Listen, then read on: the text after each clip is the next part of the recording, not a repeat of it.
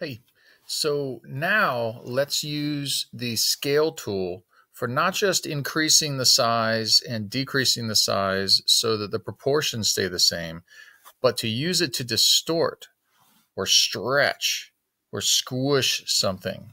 You can also use it for that reason. So come on over here, orbit and pan over to the side here where we had this box that we played around with before. And watch what happens when we use the scale tool in a different way.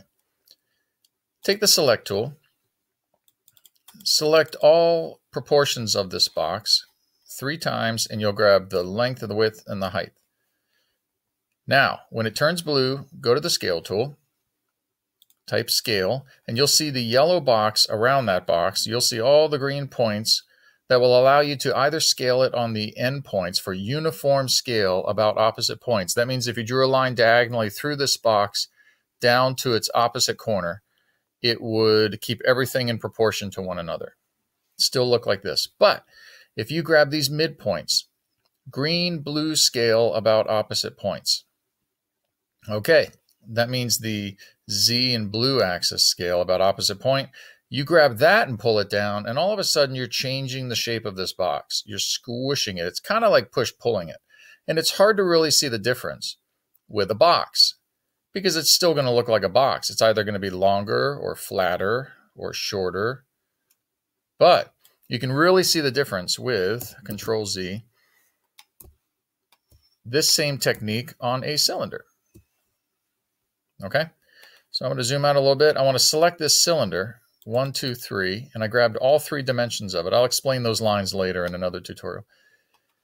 Now I'll go to the scale tool and watch what happens when you squish this cylinder and flatten it or pull it longer. And now you don't have a circular cylinder anymore. You have an oval. You got a hockey puck if you paint it black. You have a tic-tac. You got a bunch of cool stuff going on with the stretching and distorting features of the scale tool. Again, in order to do that, you don't grab the corner points. You grab any midpoint, any in-between point. Okay? Any in-between point. I can grab that middle of that face and stretch this thing out. I can grab the middle of this top face and stretch this thing out, and I would end up back with a cylinder like I started.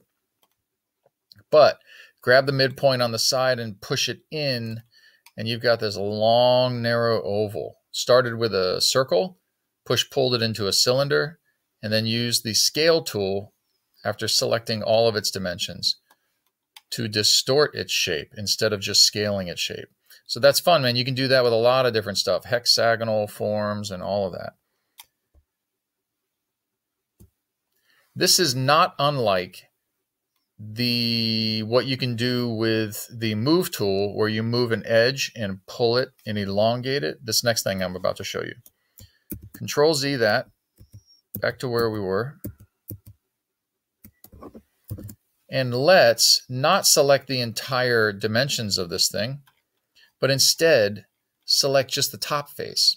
And this is how you can create that same effect that we did with the move tool, where you ran around this edge in lesson 10 and you found just that sweet spot that didn't have the whole thing highlighted blue. It had just one point, and you pulled it in and you're able to turn a cylinder into a cone. Well, you can do that with the scale tool if you select just the top shape, not the whole thing.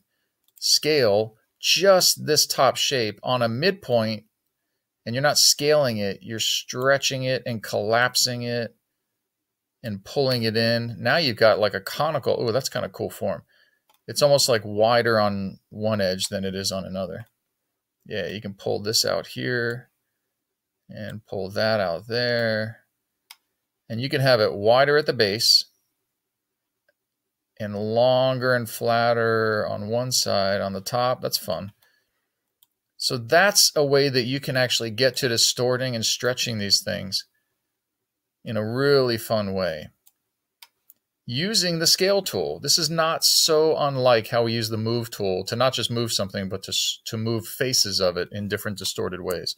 It's really fun. So when you know how to use these tools, all of your forms and all of your shapes become very elastic, and you can play around with it like origami. See you for the next one.